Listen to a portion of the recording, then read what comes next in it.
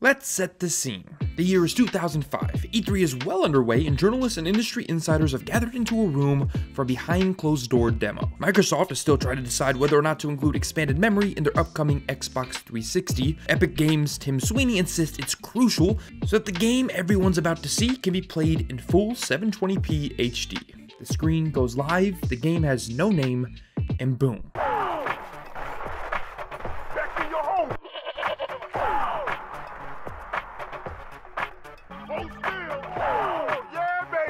Gears of War will be 13 years old as of the time of this writing in 2019, and while we're staring down the barrel of the series' 6th release, there's something special about that first entry. This was a game that single-handedly reshaped the image of the Xbox, known as a Halo machine, and turned it into the home of the shooter. It stood in stark juxtaposition to what Sony was offering with its Indiana Jones simulator in Uncharted. Maybe most importantly, it mastered a subgenre that it would in turn redefine. Maybe it's nostalgia, maybe it's the bombastic allure of Cliffy B, but to this day, nothing has graced my TV screen during the last generation that has stuck with me as consistently as the first Gears. But so many games are products of their release environments, products of hype, buoyed by circumstance instead of quality. Remember this game? I enjoyed The Force Unleashed 2 a lot when I was younger. It got a lot of attention. Today, well, not so much. So, I decided to sit back down and play back through the original Gears of War experience, once on hard to put its gameplay to the test, and again on casual to catch anything I missed. So the question is Gears of War as awesome as I remember? I've been doing this a lot recently, this thing where I'm super excited to go back and play an older game or an older franchise, and I sit down and almost an hour in, every time I think to myself, why did I like this? What about this that I find so appealing? And it's happening a lot more. And so I'm starting to go back through the games that I thought were so profound, so great, and really dive deep into them. Literally going from stage to stage, or act to act in this case, to see what about these games were so great, and in some cases, so awful. So that's what we're gonna do today. We're gonna look at Gears of War act by act. We're gonna look at its sound, its story, its cinematics, everything you could think of about Gears of War, we're gonna dive into today. I will be putting timestamps in the description, so if you want to skip ahead to Act 2 or 3 or music or whatever it is, you can do that. That'll be in the description. So yeah, there's that. So to get started, I think we should start with a bit of context as to how Gears of War was developed, because it wasn't necessarily traditional. From the get-go, I've wanted to make a game that has horror elements in it, as well as military themes, right? And we're not doing as good as we could. The multiplayer of Gears of War was an afterthought. So much so that 90% of the game's development cycle was spent on the game's campaign. That's right, the game's multiplayer was tacked on at the last minute. This should tell you just how strange the development of this game really was. Originally, Epic wanted to create a new release in the Unreal Tournament series. They were creating a game called Unreal Warfare. It was a large, multiplayer-focused game set in the same universe as Unreal. But after development complications and a delay, they shifted gears to Gears of War. This game was even stranger. It was a mech-based combat game that focused heavily on player power balance. Throughout this phase of development, Gears was also set to be built as a first-person shooter that had little to no cover elements, until finally, a refinement happened, and game director Cliffy B, or Cliff Bleszinski as he's normally known, got inspired. He wanted to create a game reminiscent of Resident Evil 4, horror elements and all, and in pursuit of that slower-paced gameplay, the third-person cover shooter that is now Gears began to coalesce. Gears of War would cost $10 million to develop. At the time, it was a big investment for Epic, one that appears risky on the surface, but the game would be more than successful enough to justify the cost with 2020 hindsight, bringing in over $100 million in pure revenue, ballooning the studio's financial estimates, and it sold. In a single day, it became the most played Xbox Live game up to that time, eventually settling in as one of the top 3 games played on the system by the end of that gen, and it sold 1 million copies in its first week alone, before eventually passing well over 6 million copies by the end of 2009. There was something special, something so immediately evident about the game that it lived so many different development lives. And it becomes clear the second you start playing it. Gears of War starts in medias res, smack dab in the middle of a war on the planet Sera. One of the defining development rules for the game was that Cliffy B didn't want aliens from space. It was too generic. So the Locust Swarm is a threat that comes from within the planet's vortex. After a 79-year war amongst humanity over a natural resource known as emulsion, the Locusts hit the planet's surface to take over. All that's left of human government is the cog and its shoulders, the gears. You're tossed into the shoes of Marcus Phoenix, who's been sitting in a prison cell for what the game insinuates was treason or some kind of traitor-esque betrayal, but we'll come around back to that. Mostly because Gears was developed as a gameplay-first project, and it shows.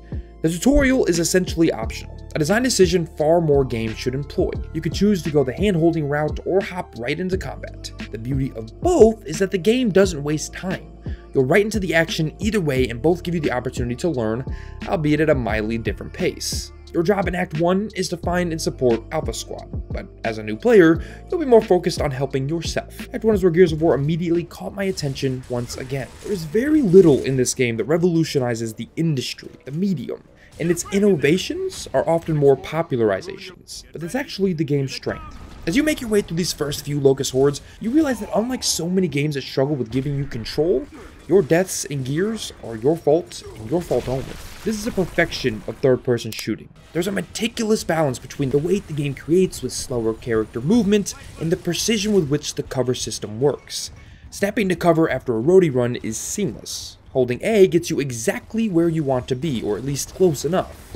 Combat rolls break up movement to allow for more freedom, but you've seen most of this before 2005. Here, everything is just refined. For example, in this first act, you're taught how to operate the chainsaw on the bottom of the Lancer, which when used properly, creates this. This looks overpowered, so Epic, instead of just allowing you to hold B and abuse the Lancer, as well as trivialize the challenges of the game, imbued it with some strategy. The chain takes a second or two to actually start, and if you're shot while it's revving, you will stop. Starting the chain will also take you out of cover. This means that rushing in and slicing everything within a yard of you becomes near impossible, and baiting your enemies to you is a risk that exposes you, so that gory reward becomes a treat you only see ever so often. In the early game, it's easier. After taking out a few Locust grunts and probably dying once or twice, you run across the entirety of Delta Squad. The smartest thing the game's plot does begins here. Mystery. Marcus is reinstated as a Gear, but you still don't know why he was in prison to begin with. You don't understand Phoenix's history with the squad. You don't even know why he's fighting. All you know at this point is you need to find the resonator, which will map the Locust's underground tunnels and allow the Gears to detonate explosives within them. That's it. For now, this aura of mystery around its characters is a strength. This is also where the tutorial essentially ends, and you're exposed to some of the brilliance of the game's third-person shooter refinements outside of these cutscenes. Gears can be brutal on higher difficulties, but as you search for the resonator, you're introduced to layered level design that gives you the agency to create your own approach, and even in some ways, your own difficulty. Look, I adore Uncharted, but I constantly feel like a fish in a barrel. No matter where I go, what I do, every combat encounter usually comes down to running for my life, guns blazing until no one but Nate is breathing. What's obvious in this first act is by intentionally choosing a more methodical pace of gameplay, Epic was afforded more freedom in how they designed cover and levels. Here, for example, you have two options. You can take on these Locusts by bouncing cover to cover head on, by going this way, or sneak off with a combat roll to the right in an attempt to flank the turret commander and get a leg up. And while this is a particularly simple choice, as you progress through this stage, you're introduced to cover placements like these that make flanking almost as dangerous as trying to time a body shot on the grunt behind the chain gun. This kind of level design player agency extends to a few rather arbitrary choices sprinkled throughout the game that lead to fairly awesome set pieces every now and again. These are not as organic as the flank or go straight routes. Whereas most levels are structured with free-flowing player choice within the linearity of the levels themselves, Act 1 starts to present you with the option of left path or right path. Here, neither offer anything dramatically different from a gameplay perspective, but the hallway sequence, if you choose the right path, is really great and an example of why this probably was implemented. The game gave you just enough grenades in the sequence before this, 4 to seal 4 emergence holes, but now you're likely out, and are forced to stare down a chain gun without them, and you can see your squad mates on the other path fighting as you attempt to protect them, and vice versa through windows and holes in the wall. By waiting until the turret is focused on them, you can and should be quick enough to roadie run into a position that allows you to take these grubs out. So many modern shooters to this day struggle to make your squad mates feel alive, like valuable parts of the narrative you're engaging in. Halo 5, for example, struggled mightily with this, but these moments attach you to your squad, make you feel like that's exactly what you are, and creates a partnership, one that advances these kinds of set pieces in meaningful ways. And this extends through Act 1. After being introduced to the absolutely brutal Nashor shotgun, you'll find and save Cole or Coltrane. Instead of a massive cutscene providing an exposition dump on the character and who he is, the game just keeps rolling, dumping the exposition in the in-game dialogue that keeps you in the action while still informing you of Cole's past as a pro athlete and introducing you to his personality. We saw you play. That's right, everybody wants to see the train, baby.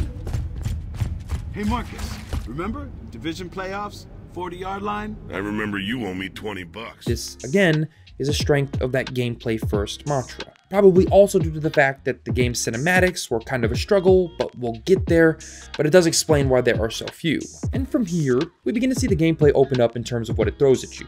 Enemy variety isn't groundbreaking in Gears, but these guys, these are terrifying, and also a treat when you first meet them. This segment was likely designed to reward players that had picked up a Nashor earlier in the act, as the shotgun makes this segment a splatterfest in the hallway your Coliseum. An attempt, no doubt, to get Reliant players to start switching between their tools instead of just using the Lancer, which is not quite the best tool for this job. And you'll have to switch again, because from there, it's Hammer of Dawn time. This is a limited use tool, meaning the game designs an entire segment or segments around it, usually a very particular gameplay mechanic, and then moves on past it, only to reintroduce it again for set-piece moments. Gears explains the Hammer of Dawn away by telling you it only works when the satellites are in position and when you're out in the open. A little too on the nose? Yep. Does it matter? Nope. The hammer makes you feel like a god. It's a weapon that asks you to take aim at something for long enough for a targeting system to triangulate, and then rains down a funnel of flames for just long enough to kill, well, almost anything. And the game immediately gives you this playground to do just that. This small enclosure is filled with a cedar and dozens of grunts, all there for you to burn alive. Most locusts explode in an organy mess when struck by the hammer, while you're tasked with taking out the cedars as your primary goal. When the game first released, some reviewers complained about this section of the game, stating that it felt too simplistic and eased up the game's difficulty. They had to be playing on casual. Even on hardcore, this section is a slick set of well-designed set pieces that proffer a primary target, the cedar, that takes time to bring down, and secondary enemies that make that task much more difficult. In my opinion, this portion of Act 1 is excellent. So it's fitting that the act wraps up with a test of not just the hammer, which is defined the act's set pieces, but a test of the entirety of the game's mechanics and systems. The Berserker you meet here is awesome. Her first kill is off camera, showing only a shadow that heightens the tension and perpetuates a fear of what she can really do. As far as boss fights go, she's not particularly inventive, but once again, as though it was Gears' MO, she's just fun. She can smell you if you're too close, hear you if you fire or move, but can't see you or what's in front of her.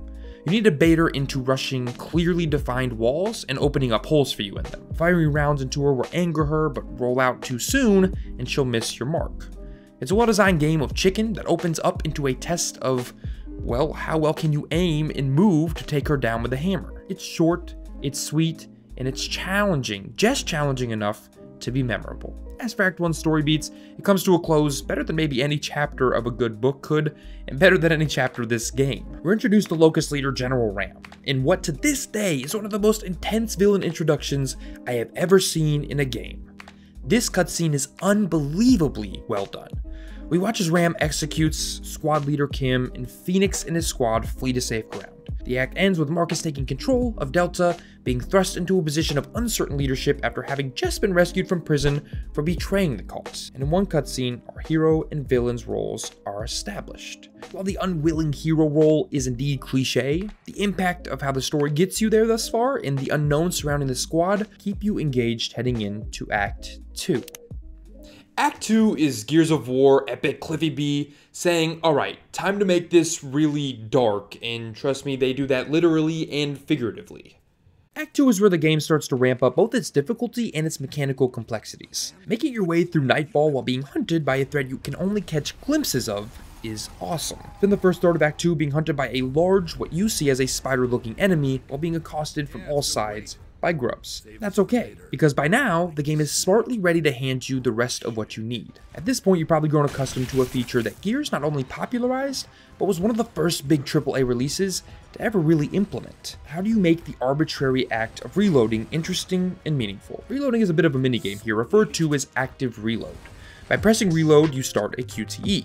Time it in the smallest white section and hit it again, and you get a perfect reload, which gets you right back into the action and is essentially a free reload. That also increases the damage per shot of your next couple rounds by as much as 8%. Land it in the gray bar, and you've got yourself a 1.8 second reload time, but fail, and your gun will jam, leaving you defenseless for as many as 5 seconds. Why does this matter? Simple. Take the Lancer. A perfect reload is that aforementioned 1 second. A regular reload is 3 seconds, and a failed is over 4. That's a dramatic difference. And every gun in the game has different numbers associated with it. Screw up a reload while a bunch of wretches are chasing you, and it's basically over. It's a great system that differentiates the weapons, but also keeps you constantly engaged in what is a bit of a skill curve. It's here where the game also gives you its throwaway mechanic, the ability to give your squad orders. To do so, you hold left bumper and A for attack, B to stop, and Y to regroup. You will rarely, if ever, need this or use it, especially on hardcore or casual, but hey, it's there. And as you make your way through Act 2, mastering these tools, eventually you'll hit a stranded settlement. This is here to provide perspective. Up until now, you've seen next to no human life outside of the squad. The fight has already felt lost. The settlement, however, makes the world finally feel lived in. Makes you feel like there's something left to fight for, someone left to fight for. It's a great piece of world building that fleshes out the civilization you represent as a gear. Civvies will call you a pig and paint you as the enemies as you walk through, a direct parallel to the cultural perception of police in parts of the US.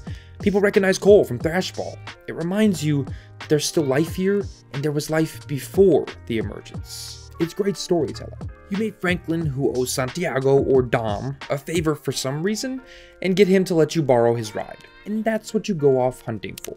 At this point, the game will once again split Delta up, with you and Dom doing your own thing, and Baird and Cole off on theirs. At this point, this appears to be an effort to make the gameplay feel a bit more tense, stacking the odds against 2 of you instead of 4, ensuring you don't become too reliant on 3 extra helping hands. As you make your way to the car, at least in my experience, with a handle on the mechanics now, you start to realize how intentionally clunky gameplay really is. Cliffy B wanted to make sure that Gears was a bit obtuse when it came to how it handled. He wanted to make sure that you were playing a scary, high-tension experience. It's part of the reason that they went with the kind of shaky cam handheld feeling when moving or roadie running. Another way he said he wanted to manage this was by removing the reticle, ensuring you only see one when you aim down sights, and even then, the hitbox can be abnormally large depending on the weapon. This was to make you feel a bit out of control, a bit less like a human tank, and to make the game more visceral. It's the same reason you can tag an enemy with a nade if you take the risk and melee them while it's equipped. And again, as already mentioned, why there's a lot of camera movement while walking fast or roadie running, and natural head bobbing occurs to make that movement feel more organic and weighty. But through all of this, eventually you'll make your way to what looks like a riverboat. This is a great sequence in Act 2 that almost feels built entirely for co-op. Marcus steers the boat as it drags along while Dom handles the enemies on the bridge. Every few seconds you have to weigh whether or not you're being overwhelmed and need to stop steering or keep pushing through. This is how you make mundane tasks and games a tad more interesting. Take a QTE that should be simple and add a bit of spice. Around this time, heavy enemies begin being tossed your way in the form of brutes carrying boomers, which are essentially nade launchers, so the fear here is real. Once off the boat platform, you hit a checkpoint. And for me, this is where the game starts to turn into something special. As you walk up to the checkpoint, you see 2 guys standing under a light. They tell you not to step in the darkness, and boom.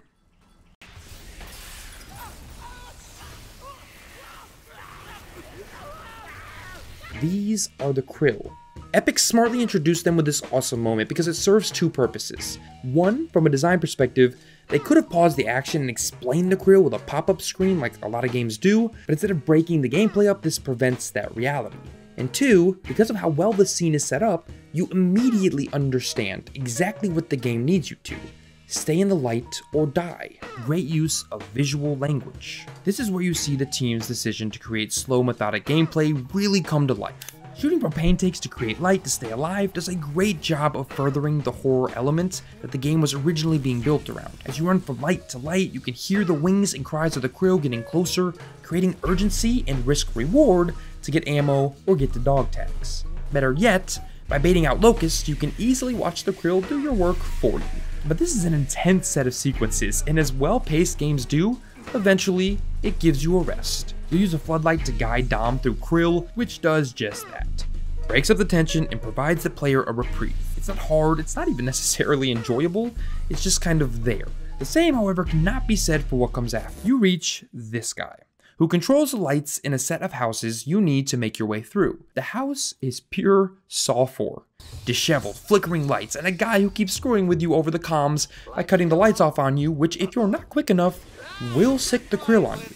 And this is where I began to really notice the voice acting. Up to this point, the story is a bit shallow, but the voice acting is pure 80s action film. It's all great, it's over the top, Pole Train in particular, but it's the cutscenes that I think are worth talking about. When Gears of War was being developed, the studio had no cinematic team. They wanted all cinematics to be in-engine, but this became difficult, especially because they wanted to use real cinema techniques. So with just 3 months, that's it, 3 months to get the job done, they hired a single cinematic director to essentially do the entire job. A cinematic production doc for what seems to be Gears 3 goes into detail with what went right and wrong. The cutscenes here range from awesome to why is this even here, and there's a reason for that. Take this scene here from Act 2. With just 3 months to get the job done, they had to improvise. All mocap actors were developers on the team. They wanted 30 minutes of cinematics, but with so little time, they couldn't even storyboard them first. They had to wing it. So they extended the handheld cam feel of the gameplay, the head-bobbing camera movement, to the cinematics.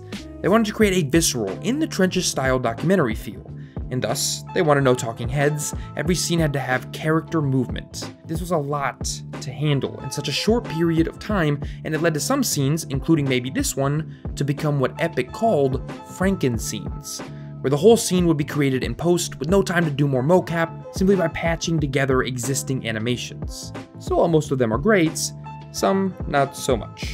But after this particular one, you hit burnt rubber. This is probably here to add some gameplay variety. You whip your way through what is essentially an on-rail section. You're in full control of the car, but it's as simple as a drive-forward simulator in that regard. Instead, the intrigue is in the UV turret, which you have to continuously switch to finally burn up and destroy some krill as they fly in flocks to attack the car. It can be frustrating on higher difficulties to say the least, but it's a fun new idea that manages to avoid sticking around long enough to overstay its welcome. And from there, you go back and help the rest of Delta survive a locust attack against the settlement before driving off, having your vehicle shot and immobilized. It's here where you head into the halfway point of the game, Act 3. Most of Gears had gone by so fast at this point. I had enjoyed Act 1 and 2 so much that by the time I got to 3, I was actually a bit surprised to actually check and make sure where I was at to see that I was halfway through. Gears of War 1's real noticeable flaw is that at times it struggles with its identity. Is it a horror game, an action cover shooter, a visceral chainsaw simulator? Parts of Gears play like the game was originally intended to be nothing but horror. The Factory is one of those sequences. The Factory is horror 100%. It's pouring rain outside. You make it indoors after finding an elevator, and you're greeted with a dark, abandoned, barely lit fright fest. This is where Gears' environment building and environmental storytelling really shine. The first half of your way through the factory is a walking simulator in which you slowly piece together the massacre that occurred there. You'll stumble upon this guy who was killed by something that made its way up the wall and back into the vents, these guys who have been totally violated, and quickly a picture is painted of an infestation that you, the player, should want no part of. Perfect example of showing, not telling. It's also sound that builds the tension in the factory. Most of the music stops here and you're left with near silence. You notice too, because Gears' score is phenomenal. Destroyed Beauty was the theme that Gears' dev team used to inspire the environments of the game. Those two words also inspired Kevin Reipel's score. It's maybe not so hard to believe, but Gears was almost made up of a mostly heavy-hitting rap soundtrack. Somewhere along the way, this was lost, and instead, Gears is scored using a mixture of orchestral sounds and in-your-face mixed instrument samples. Metal samples, re-engineered explosive sounds, percussive bangs, electric guitars. It fits the gritty, harsh tone of the rest of the game, and the point is, it's not only great, but it's hard to miss. So the silence of the factory is deafening. When you finally realize that the infestation is exploding glow-in-the-dark wretches that have completely taken over the factory, well, you don't like the silence so much. You make your way through the factory, taking out a few regular locusts and the wretches, but I think this segment shows how much care went into this level. Here, a big ammo crate glows through a window, obviously calling your name, as ammo can be limited. It's down an optional path. Picking it up triggers a glowing wretch to pop out of the window behind you for a jump scare. That got me on both playthroughs. Don't grab the ammo and pass the program line, no scare. An entirely missable moment that for me stands out as one of my favorites in the entire game. But that moment is also offset by an incredibly annoying section where you walk across wood over pits of wretches, hoping not to fall with, as far as I can tell, no way to tell which planks will break outside of trial and error, which sucks. Because when you fall, it's right into that pit of wretches where you run for your life to get back to the ladder, and it happens over and over. You'll continue to move your way through the factory to get underground, to make use of the resonator to map the locust tunnels until you hit the minecars, which is going to be the conduit for you to get there. The minecar section is a twisted play on old 2D platformer sections. Things like this that you'd find in a Donkey Kong game. It plays out like a horror roller coaster, throwing enemies at you almost in an on-rails fashion. It's more spectacle than fun, but it's still awesome. And once again, Epic nailed the balance of set-piece ideas, not sticking around too long, and then, from there, it's into the belly of the mines. Early in the mines, a choice splits Marcus and Dom up, isolating you for one of the only times in the game, which could have been cool, except it's once again an inconsequential decision, seemingly placed entirely to keep that cooperative feel without breaking pace. But I can't help but wonder whether or not some of these choices were only there because they seem like they'd make for a good back-of-the-box selling point. Choose your own path, pick your destiny, that kind of thing. You do, however, during this time start to catch a big glimpse of the fight the game's been teasing since Act 1, a Corpser. And your goal now is to make your way to the showdown. The Corpser is a tug-of-war style fight in which the game doesn't allow you to flank him. Attempting to do so sees you bounce back by his scream. So you're left having to avoid wretches and claw attacks while attacking its belly before shooting its head as it rears back, forcing it onto the platform behind him as you keep pushing forward, before taking out the clamps by baiting it into stomping them. I think if you're going to do a boss fight on this scale, this is a fairly good way to do it. There's no QTEs, everything is in action, he's huge, but manageable. The fight shows you your progress as he organically retreats, instead of breaking the fourth wall and showing you a health bar. I really like the Corpser fight. The mine itself, after he falls into a lake of it, is filled with emulsion, the natural resource humans fought over to begin their 70+ year war before Emergence Day. You'll grab the torque bow, an awesome crossbow that obliterates enemies with explosive tips that stays balanced due to the fact that arrows will bounce off of helmets or certain armor, so you have to be careful where you shoot it with its limited ammo, and move forward to find the dudes carrying these things are Theron guards. Tough, new armored enemies introduced here that use those torque bows and are much harder to bring down than regular grubs, much more aggressive, and a lot more health riddled. After making your way through a few of these, the act ends with you finally deploying the resonator and seeing it begin to function as intended, blowing what looks like an EMP all the way through the mine. You leap out, exiting into a sunny, colorful green area as if to give the player some hope. Out of the darkness into the light, literally. A respite from the terror. A great aesthetic choice. Even the guys lie down for a moment to relax. One of the few moments of almost joy Delta shares. Some games forget these kind of things. They forget to take a break from the dark, the horror, they forget color. Moments like the giraffe moment in Last of Us. And this, in Gears, should be commended for understanding good pacing and understanding how not to fatigue the player. But the resonator didn't work because the tunnels were far bigger than anticipated. However, Baird found files that maps the tunnels instead. The data stream to complete them came from Marcus's father's house. So that's where Delta's headed next. We get a short peek of General Ram again, and then it's off. Back to flaming civilization to get back to Marcus's home. Act 4. I love everything about Act 4, and that's mostly because Epic managed to do something in Act 4 that I think a lot of developers forget is kind of necessary, so let me talk about some of those things. At the jump of Act 4, you land back at East Barricade Academy, which is essentially a giant university. In a courtyard, more specifically. A statue acts as a centerpiece. It says hope with a gear cog as the O. An ironic bit of aesthetic given how little hope there really is at this point. There's some irony here that Hoffman, the man who's been commanding you this entire time, the man that sent Marcus to prison, the man who left him there for dead while the Locust Horde ravaged planets, that's the guy sending Marcus back to his deceased father's estate. The campus is an amazing level in terms of aesthetic design. The architecture is awesome. It's gothic. It feels very much like a historic university. You open up to that well-designed courtyard with enemies coming in from all sides, forcing you to dart from cover to cover and reposition, making excellent use of the cover system, and it makes for an intense firefight that tests all of the skills you've gained thus far. You'll face heavy, Theron guards, wretches. It's one of the most well-designed pieces of combat-based level design in the entire game. Soon, you all split up again. This time you split up with Baird if you choose the street. Again, a chance for you to spend some time bantering with a different squad mate. You'll quickly get your hands back on the Hammer of Dawn for some carnage against Theron guards. But talk about things that are overlooked in games. Here the game tells you through a voice line from Anya over comms that the hammer is offline. This is important. It allows you to drop it for more practical weapons and not carry around a waste of an inventory slot. So you have some fun with the hammer and move on. It's hard not to notice, again, that campus is a much needed break from the darkness. It quite literally feels refreshing. The sun, the foliage, it's almost a reward for making it through the depression-fueled horror of the last 2 acts.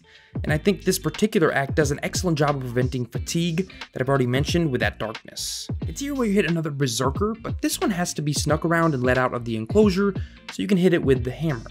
This time, you bait her into the light or into pillars to use the hammer in the sunspots. It's a much cooler berserker fight than the first and much harder, seeing as it's much more difficult to keep her in range of the hammer in the sun. And her cries are scary. So let's go back to that sound design. One thing Gears does phenomenally is sound design from an enemy perspective. You can hear Theron guards hissing, the screams of exploding wretches, the yells of heavies. The sound design is so distinct and well done that it can and should be used as a literal threat identifier by the player, which is in full display in this act.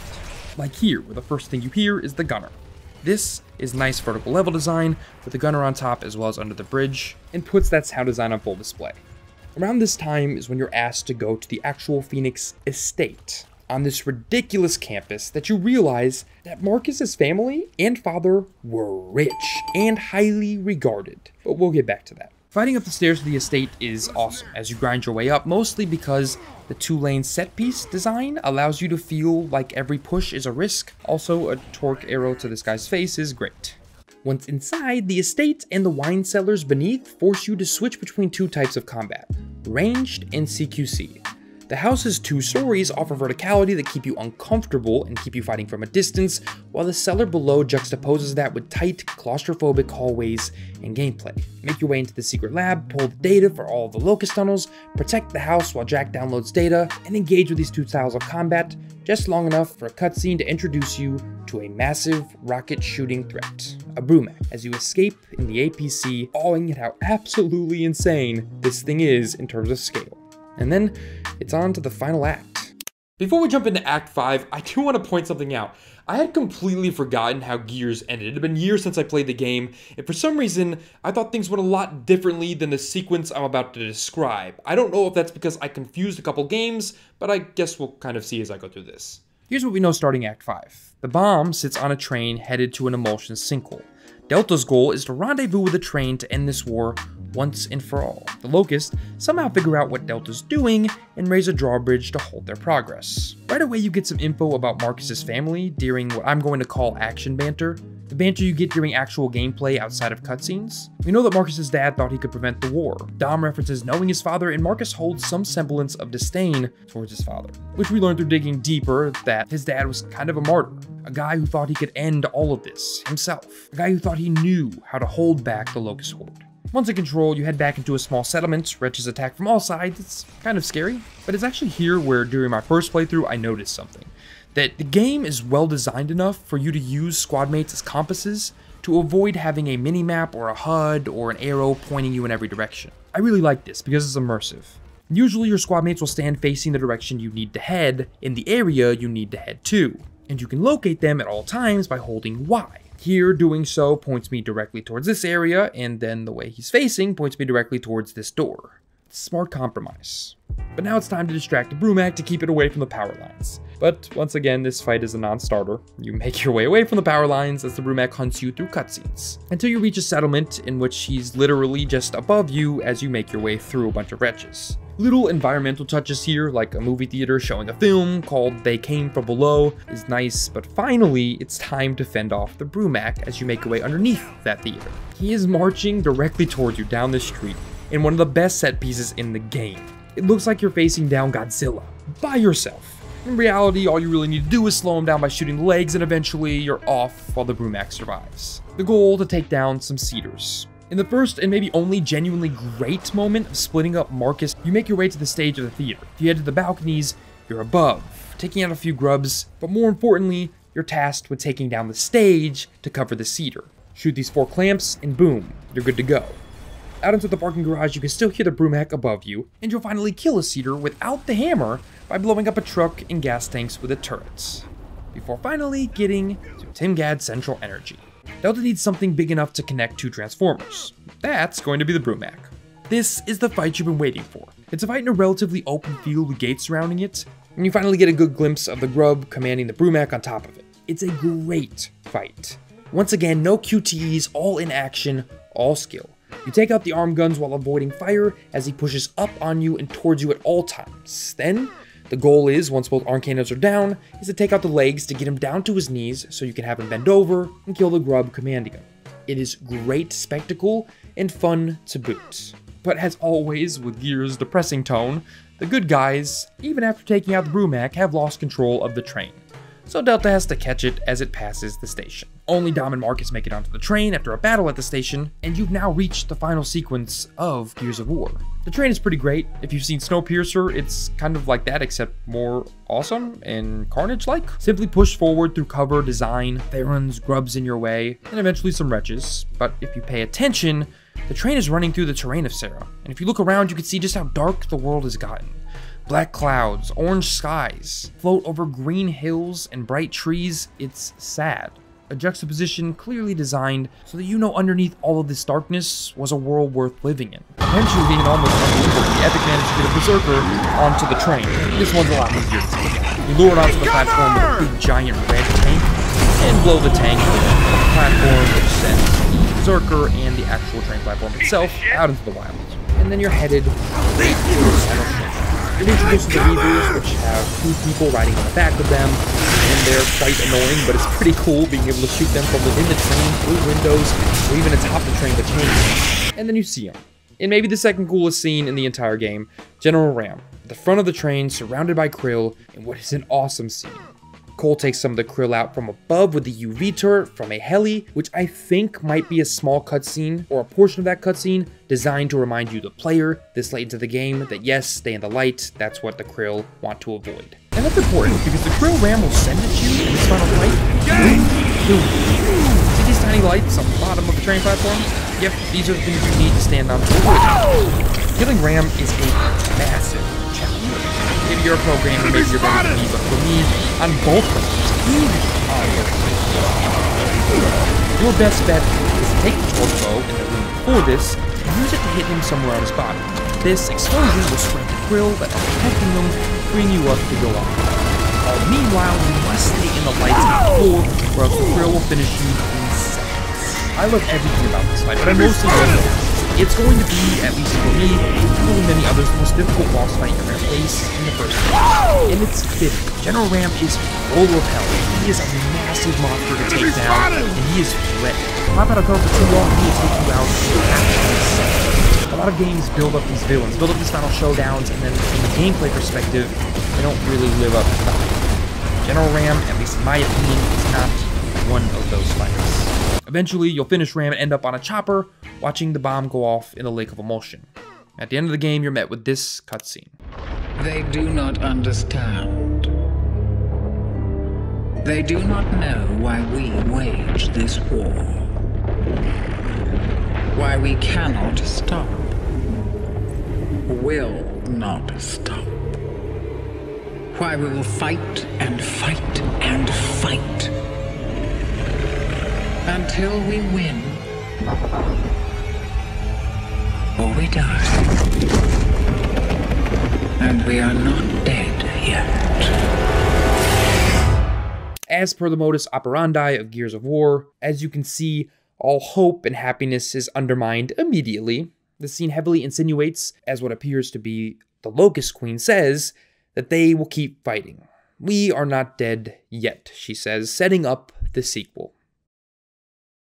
The first Gears of War is a marvel from almost every perspective. It's hard to put yourself in the shoes of someone playing this game around release, but if you can for just a second, think about how much Gears of War got right in a time where so many games weren't doing these things anywhere near as well as this. Yes, the game does have some problems. The darkness does get fatiguing, the undermining of hope does as well, but that's also one of the game's strengths. It just kind of depends on the mood you're playing it in. Sure, some of the cutscenes are wonderful, and there are quite a few bugs and glitches on the original version of the game, as well as the Ultimate Edition, which has its own problems. And I do think that this game was kind of the prototype for what Gears could be. Enemy design is lacking. I don't want to have to kill 300 wretches. That was far too many sequences that they defined. I think by the end of this, what's 8, 9, 10 hours of an experience, you start to grow tired of seeing the same enemies over and over and over again, and the excitement you see of two brutes going through a door isn't nearly the excitement you shared about, I don't know, 3 or 4 hours before that. And Gears' story isn't wonderful. It's okay, a lot of its story is implied, and a part of this is due to the fact that the team was so short on time to do the cinematics. But it is quite shallow. It's obviously expanded upon and gets much deeper with future entries and tie-in comics, but for what's just offered in the game, it's not nearly as deep as it could be. Even the characters are kind of one-note characters for the most part outside of maybe Marcus. But that's okay, because what Gears 1 is focused on is gameplay, and that's what Gears 1 nails. So yes, I think even with its flaws, Gears 1 is worth remembering. Look, Gears of War is kind of an anomaly. On the surface, it appears to be something as generic as something could possibly be. Gruff military shooter with gruff military protagonists in dank military environments. On paper, it isn't exactly a revelatory elevator pitch, and yet, it goes to substantiate a principle that should be clear as day. There is nothing that matters more than execution. You could have the greatest gameplay innovation, the best narrative, the most unique environments, but if you can't put all of that together, they all become marketing jargon. Sometimes it's better to take what works and make it better. Gears of War not only holds up over a full decade later, but it's a genuine foundation for something that for the most part, only gets better. And we'll talk about that in future videos. There isn't a third-person shooter on the market today that wasn't in some way inspired by what the first Gears of War accomplished.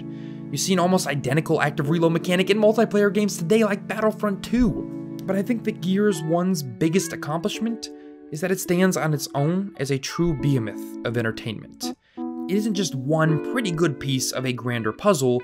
It's, like BioShock or Arkham Asylum, stand on their own 2 feet, years after their sequels have hit the market. Next up, well, that is a different story. As I finish this piece, Gears of War 2 already in my sights. I'm excited to see if that game can keep the same relevancy as this one. I'll let you know soon in the next breakdown video, but for now, Gears of War Ultimate Edition is never not on sale. Plates. It is worth it. Well guys, that is it for today's deep dive into Gears of War. As always, it's sort of a dialogue. What do you think of the Gears franchise? Which game do you think is the best? Which game do you think is the worst? And more importantly, if you had to pinpoint one thing that you loved the most about Gears 1, that you think was the most influential, that you think separated the game, that one game, from everything else on the market, what would that thing be? And did you even like the game? Know the answer to all those questions down in the comments below. Let's have a real conversation. As always, if you enjoyed this video, hit that like button. If you are not yet subscribed, press subscribe. I put out long-form analysis, short-form analysis, as many times a week as I possibly can. So hit subscribe so you don't miss any of those. Quick update for you guys and for those of you that are probably already immediately wondering. As I just alluded to, yes, I will be doing another analysis just like this one on Gears 2, Gears 3, Gears 4, Judgment, and then eventually, as we get closer to it, 5. They will be split up at intervals that make the most sense for me. I don't think the next video is going to be Gears 2. I think there'll be a video or two in between there. But I think we should have all 5 out well before Judgment launch, or not Judgment, 5 launches. So yeah, hit subscribe if you're interested in all of those. Also, do want to point something out real quick. It's just really quick. I mentioned this before. Going through another move. So if the upload schedule is a little bit hectic, I try to go Wednesday, Friday, Sunday. But these longer form videos take a lot longer to make and a lot more time. So just bear with me. And as always, if you didn't enjoy this video, I'm sorry. I put out more and more content like this each and every week. Maybe you'll catch one of those. But if not, thank you for giving me and this channel a shot. If you want to see more long-form content, right now I have one out on Battlefront 2 and Force Unleashed 1 and Force Unleashed 2. You can check those out. And until next time, guys, I'm out.